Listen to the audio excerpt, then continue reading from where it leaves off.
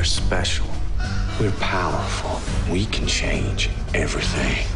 I'm Charlie Manson. With Throwback Thursdays and I Miss Mad Men as a few examples, there are many easy jokes to make at the expense of NBC's new 60-set series Aquarius, which debuts on May 28th. And while the first couple of episodes are far too ponderous in their endless setup and the looming murderous menace of Charles Manson, this John McNamara-created series is actually a damn fine cop drama underneath all the beads and paisley. Using the era mainly as a well-mined backdrop, it's all sex, drugs, and a lot of 60s-centric rock and roll from the get-go, with the Manson family making its moves on the vulnerable in the City of Angels, and riots on the Sunset Strip in an explosive 1967. Yet, even with Vietnam always in the background and the Black Panthers on the political front lines, Aquarius is also something you'll be able to ease into quite comfortably once you get a few shows in with David Duchovny as Sam Hodiak, a grizzled LAPD detective at a loss in the changing times but willing to roll with them. You, dirtbag, have the right to rights you don't deserve, or I'll kick your teeth in. How's that? Now, I must admit, it made me uneasy seeing Manson as a savage but slinky would-be rock star in a town not unlike the LA of today, where almost everyone has a hustle or wants to be a somebody.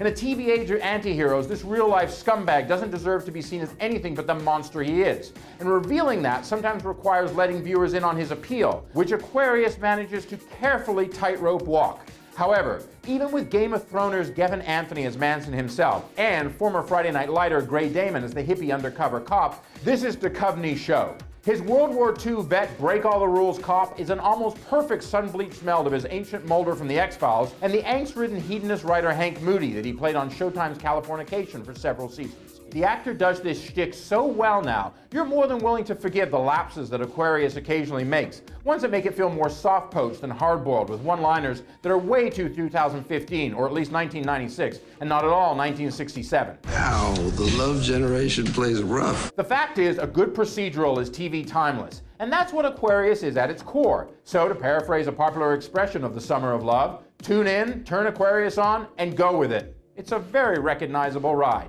I'm Dominic Patton for Deadline Hollywood.